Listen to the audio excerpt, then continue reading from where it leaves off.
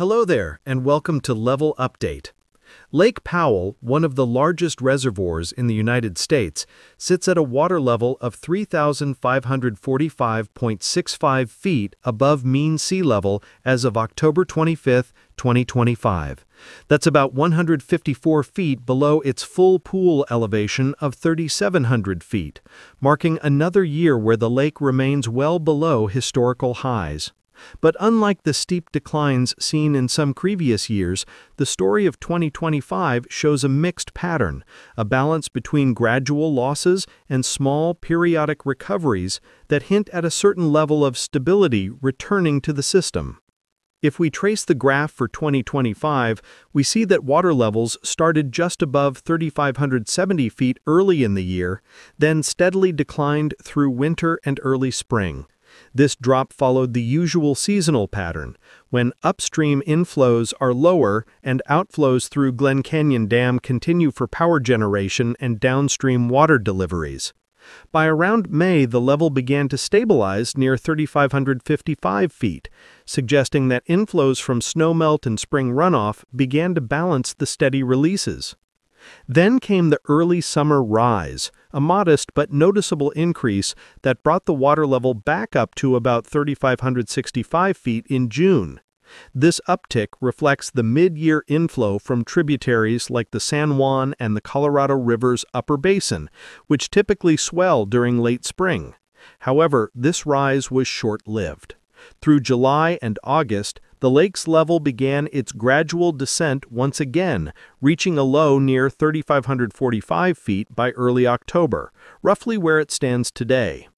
When we compare 2025's trend to previous years, a few interesting observations emerge.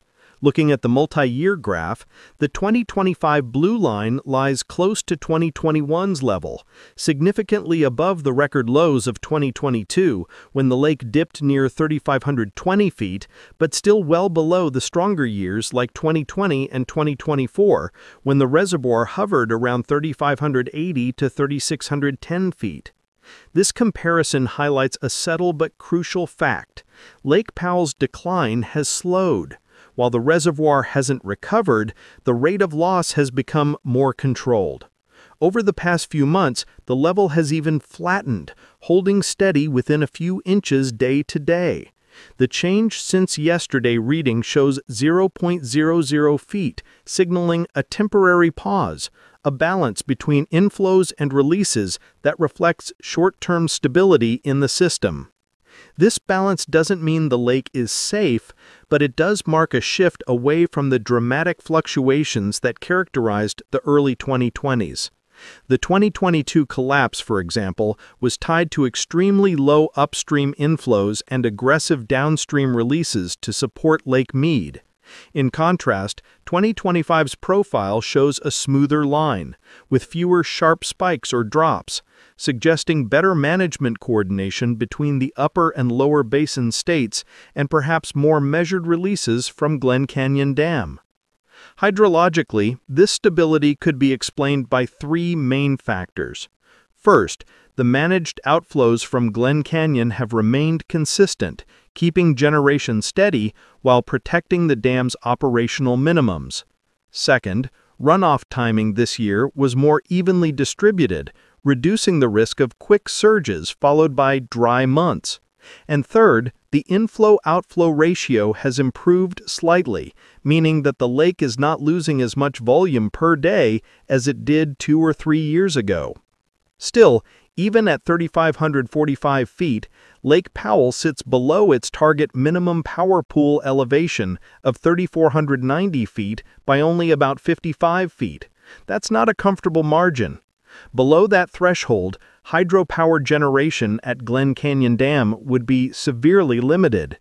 Engineers continue to monitor this closely because once the reservoir dips too low, turbines can't operate efficiently, leading to potential curtailments in energy supply across several western states. The shape of the 2025 curve also reveals another subtle improvement: the absence of a sharp post-summer crash. In many earlier years, especially 2021 and 2022, the graphs show a steep downward plunge after August. But in 2025, the decline flattens out. This may suggest that downstream releases were scaled back or that inflows, though modest, helped cushion the late-season drawdown. In the broader context of reservoir management, stability, even at low levels, is valuable. A flat line in this case doesn't just mean stagnation, it means balance. It indicates that Lake Powell isn't hemorrhaging water as quickly as it once was. For those monitoring Western water resources, this is a sign of system equilibrium, at least for now. Looking forward, the question becomes how this stability will hold through the winter months. Historically, water levels in Powell dip slightly during late fall and winter, as inflows diminish and releases continue at steady rates. The key factor to watch will be the early 2026 snowpack across the Colorado River Basin. A strong snow season could push levels upward again by late spring, while a weak one might maintain or slightly lower the line we see today. If the current pattern persists, small seasonal rises followed by gentle declines, we could be witnessing the early stages of a plateau period for Lake Powell, where the reservoir hovers between 3,540 and 3,560 feet for extended stretches. Such a plateau, while not ideal in terms of storage capacity, would still provide operational security for hydropower and downstream flow obligations. For observers and water managers, 2025 has shown that while Lake Powell remains far from full, it's also far from the brink. Stability has returned, even if modestly. And in the world of reservoir management, stability can be as important as recovery. It provides predictability, planning confidence, and a buffer against sudden crisis. In summary, the story of Lake Powell in October 2025 is not one of dramatic recovery or collapse, but of control and steadiness. The water level at 3,545.65 feet represents a system that's finding balance after years of volatility. The lake's gentle curve on the chart, its minimal daily change, and its consistent mid-year behavior all point to a reservoir that is learning to stabilize within its limits. For now, that stability is the quiet success, a signal that Lake Powell, while still low, may be entering a phase of managed equilibrium rather than ongoing decline. As we wrap up this deep analysis of Lake Powell's 2025 water level, one thing stands out. Stability has finally returned, even if the reservoir remains far below its historic highs.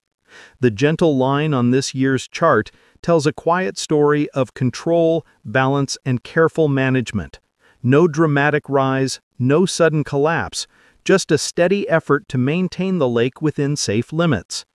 Lake Powell is still a long way from full, but its resilience this year shows that balance is possible even under tight conditions. It's a reminder that stability, not just recovery, can be a success story of its own. If you found this analysis helpful, make sure to like, share, and subscribe for more updates on Lake Powell and Lake Mead. Let's keep following this journey together, one level at a time. Thanks for watching, and see you in the next update.